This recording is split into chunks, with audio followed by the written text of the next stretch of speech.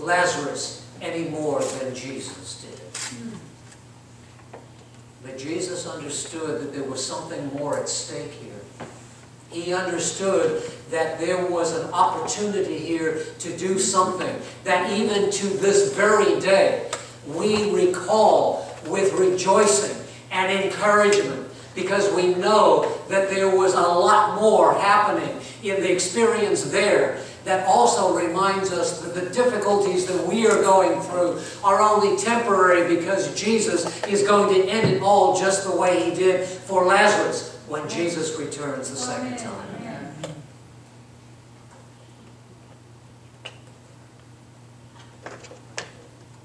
You know the experience. I don't need to tell you the rest of the story. But I will remind you that Jesus went to the place where Lazarus had been laid. He calls for them to open the tomb. And then He speaks the name of Lazarus. And Lazarus comes forth. You can be sure that in the house of Mary, Martha, and Lazarus, that day, there was, excuse the expression, because sometimes it sounds a little secular, but there was a party going on. Yes. There was rejoicing. There was a feast going on. There was happiness going on. Now, outside was not so much happiness, because when you read the rest of the story in John 11, there was a plot to kill Lazarus, because they had a problem on their hands. Jesus had raised him from the dead. And as long as Lazarus was alive, he was a testimony to the power of Jesus to raise the dead. So you've got to get rid of the evidence. Are we anything like that at all sometimes in our lives? And that's another part of the story. Jesus knew what He was about to do and what He could accomplish. So when Jesus says to us, "In everything give thanks," Jesus is reminding us of the power that He has, that even in the difficult times, we need to learn to trust Him, because it may be something we need to learn. Not just what He can do for others, but also what He's trying to do for us. You see, Jesus sees the bigger picture. He knows that He's coming again soon.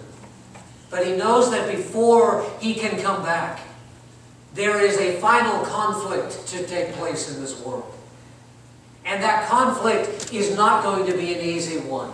We are told very clearly that most trouble is not nearly as bad as we imagine it to be, except in this case. We can't even imagine what it will be like.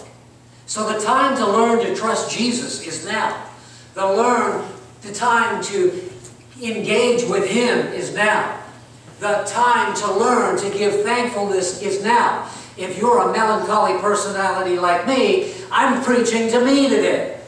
I'm being reminded of the fact that now is the time for me to learn in those small, little, difficult experiences that I have, that I need to learn to give thankfulness to Jesus, because there's something I can learn. There's a way that I can give honor to Jesus. There's a way that I can rightly represent Him, and this is an opportunity for that to be. Yeah. But I don't like that when I run out of gas, or my car breaks down, or my tire goes flat, or I have to go to the hospital to see somebody who's sick or dying. I may not like it during those times when I'm not feeling well, or my wife is sick, or someone else in my family is in trouble. Have you been studying the Sabbath school lesson this quarter? It just seemed like they fit thankfulness right into the right place. Now, I don't know if they did that on purpose, but I suspect they probably did. And if you study the Sabbath school lesson for this week, there's a part of it that came right along with what we're talking about today. And as you go into next week, it finishes on out. Because the title of the chapter reminds us of worship and what they did in their worship after the experience we were talking about today. But I could not avoid one verse out of our Sabbath school lesson for today, so I want to remind you, and that's the second story I want to remind you of in Nehemiah chapter 12. Nehemiah chapter 12.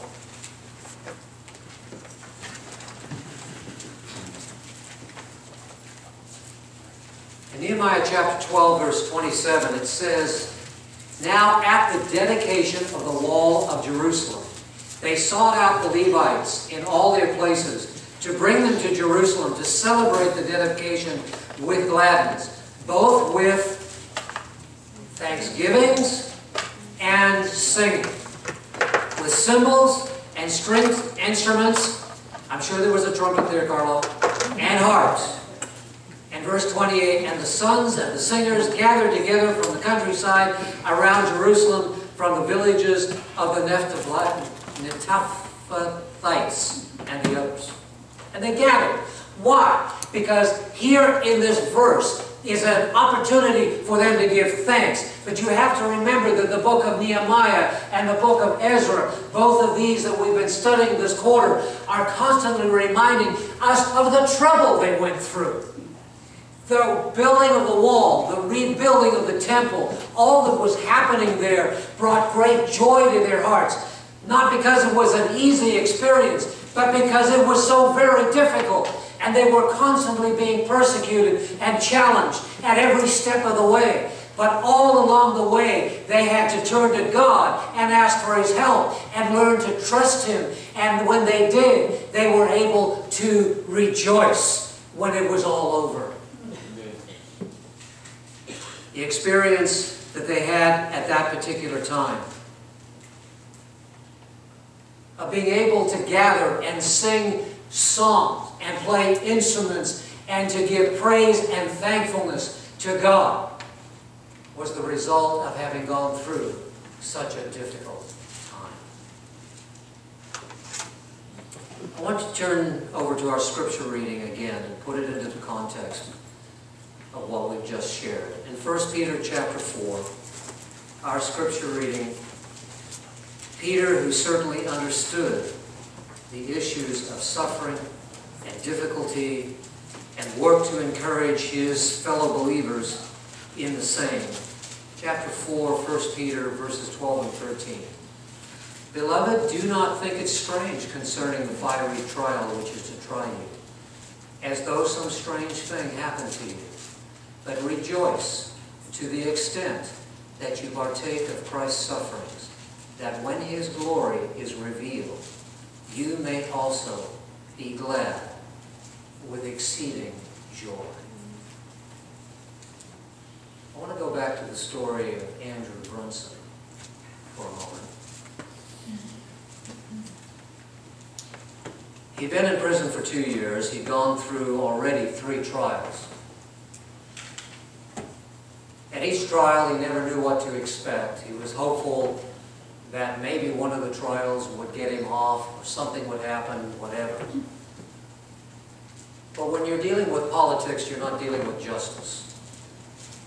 When you're dealing with the kinds of dynamics that the world struggles through today, and Christ is not the its center, you're not dealing with justice. And he was being brought forth again for another trial, his 4th. And as he came together, he says that he actually packed 2 suitcases. One to take home with him and one to go back into prison. Because he had no idea what was going to happen. As he talked to his attorney was trying to give him an idea of what was going on and what to expect and the kinds of questions that they might be asking and so on in this supposed trial. But as it turned out, as that trial got going, and it was held in a big, I want to call it like a basketball stadium type place, where they brought many people for mass trials and so on. As the trial went on, it was very clear that this was no trial. They had already had the trial behind closed doors. And his hope of being released after 2 years, it looked like it was going to be certainly very quickly shattered. Because it wasn't long before they came out and they simply accused him of what they had been accusing him of being a terrorist and a number of other things. There were some other things that he was actually facing 3 what they called aggravated life sentences. He didn't know if he was going to prison for life or something else. Well, it turned out they had thrown out the 3 aggravated life sentences, and they were only going to give him a 35-year sentence, which he said was a life sentence. And so they told him that that was the result of the trial, such as it was, and that was what he was told.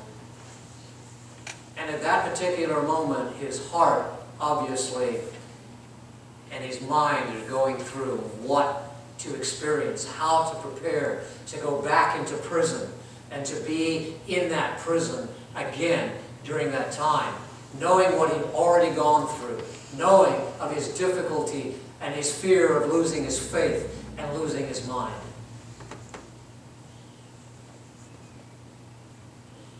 And then in the midst of all this, someone told him, "You're free. You're free." And you can only imagine that he was having a hard time comprehending what that was all about. But they had indeed given him his sentence. They had told him what his crime was, what they had accused him of, and what his sentence was, and they'd accomplished apparently what purpose they had, and he was set free. And this is what he says about that experience. Came back to the United States a year ago. He's been interviewed by James Dobson, also the interview that I read here from, and I'm reading from that interview from Christianity Today in these last few thoughts of his. He says, "I had questions about his love." Whose love? The love of Christ.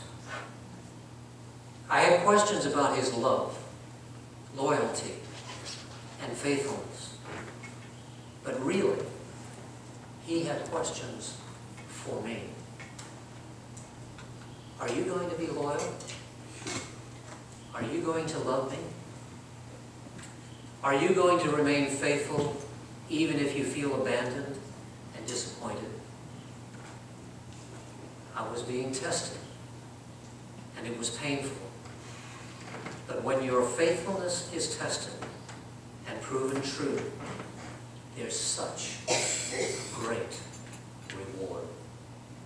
It brings you to a new level of intimacy with God. What is Peter trying to tell us in the scripture reading? He is reminding us that Jesus is still there. He's still faithful. He's still God. He still cares about us. He wants us to rejoice in Him because He's helping us to prepare for the next step that He has for us in our personal relationship with Him.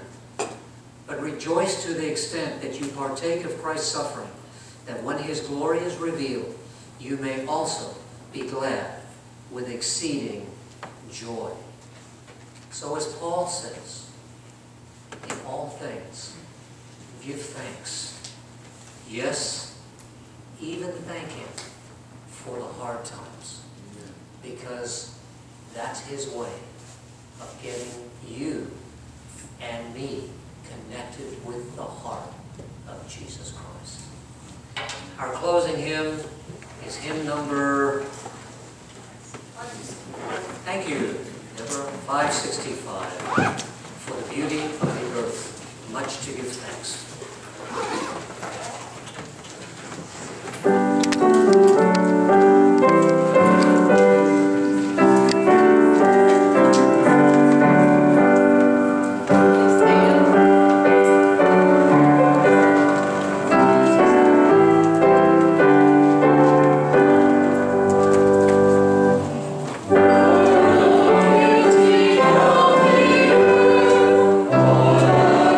Glory of the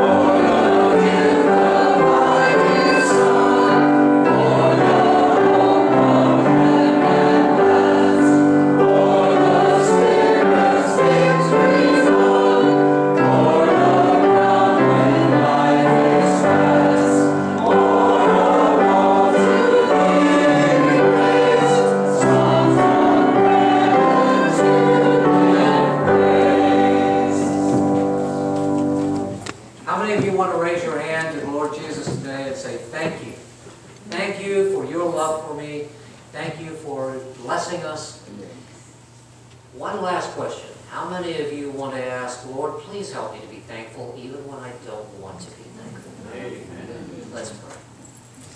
Father in heaven, we are truly blessed by what Jesus has done for us. We've gathered here together today to worship, to give honor and praise to our Heavenly Father. We want to thank you again for all that you have given us, for family, for friends, for church family, for a place to worship and freedom to do so. And we're praying that as we leave this place, you will accept our gratitude and our praise. And that you will also help us during the times when we don't feel like giving thanks to understand the importance of following your instruction and lifting up to you thankful hearts, even in the hard times. In Jesus' name we pray.